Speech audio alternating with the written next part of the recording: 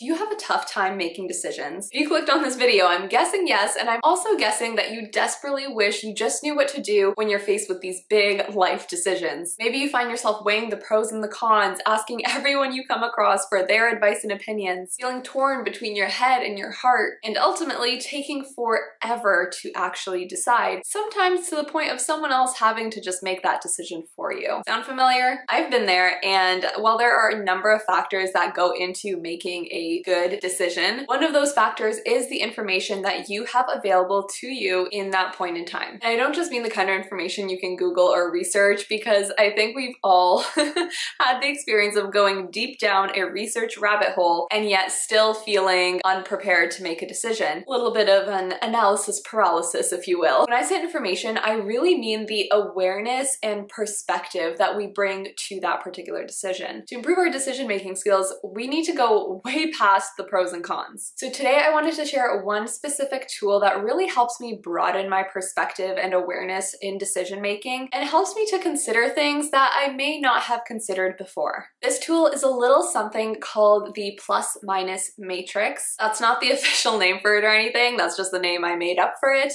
I don't think there is an official name for this, but I call it this because I like to visually think of it as this matrix where we have 4 quadrants and categories along the top and along the side. And when we combine these two sides of the matrix, we end up with 4 specific questions to ask when we're making decisions. Along the top, we have if you do it, where one column represents if you do X thing, and where the second column represents if you don't do X thing. And along the side, we have what will happen, where one row represents what will happen, and then the other row represents what will not happen. So we get to phrase each piece of the question as either affirmative or negative. Ultimately, the 4 questions that we end up with are this. 1, what will happen if you do this? 2, what will happen if you don't do this? 3, what won't happen if you do this? 4, what won't happen if you don't do this? Hopefully I didn't lose you there. I know it can take a second or two to kind of wrap your brain around it. But what I love about these questions is that they really ask us to consider new perspectives. While in most decisions, I imagine you are probably thinking about what will happen in scenario A versus scenario B, but it is much less common for us to look for what is missing, for what won't happen in each scenario. When we do this kind of reading between the lines or looking for the gaps, we gather new awareness and information that when you look at just what's there, you may not see at first.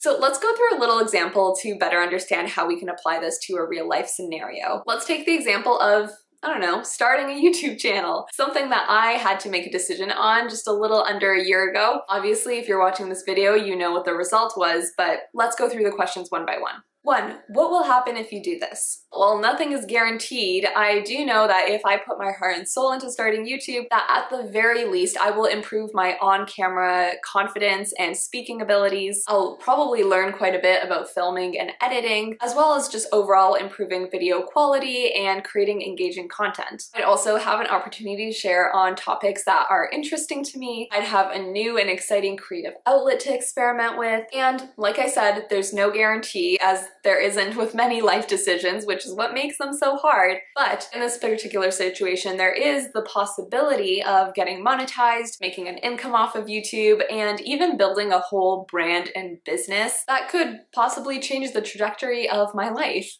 Now, question 2, what will happen if I don't do this? Well, if I want to make money with my creativity, I'm going to have to find and experiment with other avenues of being able to do so. If creating content is a goal and an interest of mine, then I'd have to find another platform to focus on. And all of those benefits that we mentioned for the first question, like creative expression and building confidence, etc., all of those benefits, if I do still want to achieve them, would have to be found from some other source. Now, that being said, I would also have more time and energy to put into other endeavors if I didn't start a YouTube channel. I think that's something important to consider in many different decisions. If you're choosing whether or not you want to do something, you also need to consider what you could be doing with that time and energy if you didn't do that thing, and kind of weigh those against each other. And another thing that always kind of sneaks its way into my answer for this particular question is always wondering what if. When I ask what will happen if I don't do this, then I'm often, especially if it's something I'm really interested in, I'll often be met with wondering, what if I did do that? What if I put myself out there? What if I just tried? And how might my life be different? And that what if question.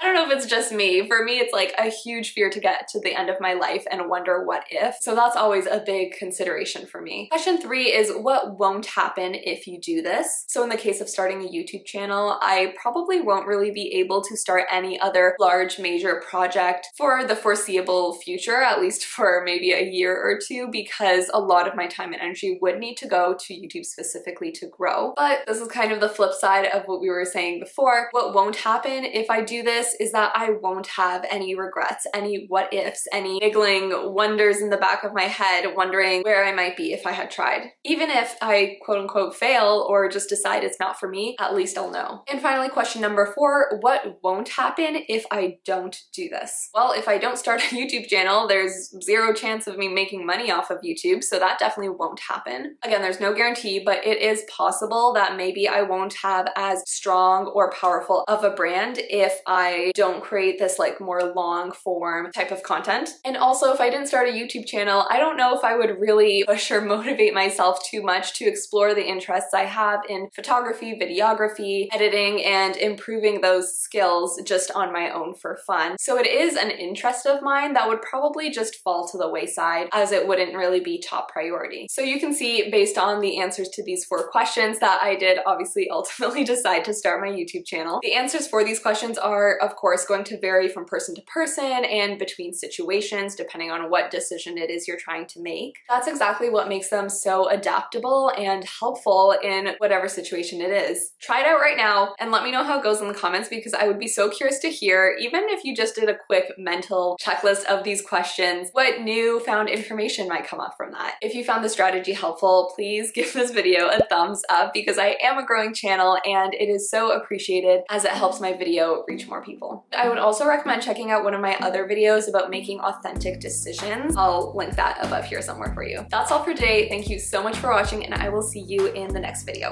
Bye.